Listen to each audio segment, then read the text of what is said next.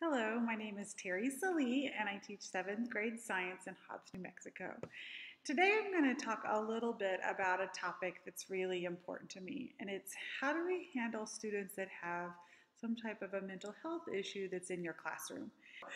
And I know there's some of the toughest kids that you can reach. So you could spend hours finding good strategies. So I tried to pick 3 that you may or may not have thought of to help you out. So the first one is for kids that have work avoidance.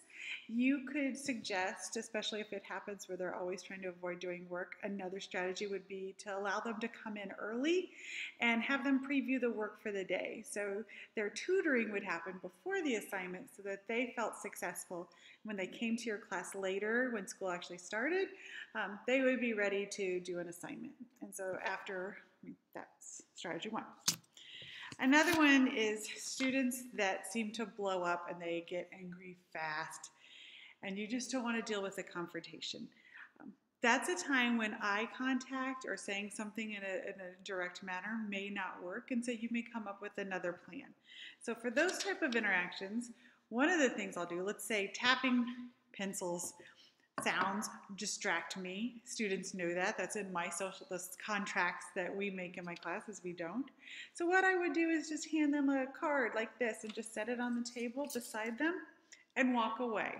And it just says, please stop tapping.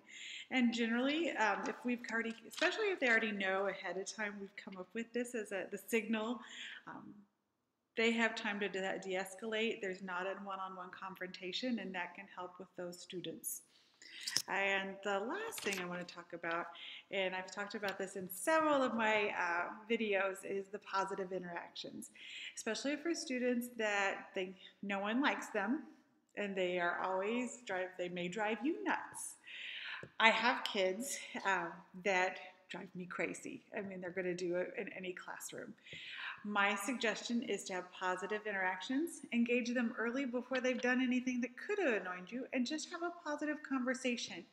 I have a 5-time rule I do, especially if I know that there's somebody that I notice that we're starting to have issues, where I will keep a little tally mark for myself, and I make it a point for a week to talk to them at least 5 times every day and something that has nothing to do with their behavior.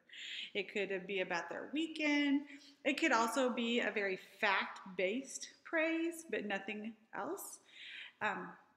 And that will over time, that definitely helps. And I've noticed that over time, I'm more relaxed, but so are they, and our conversations improve.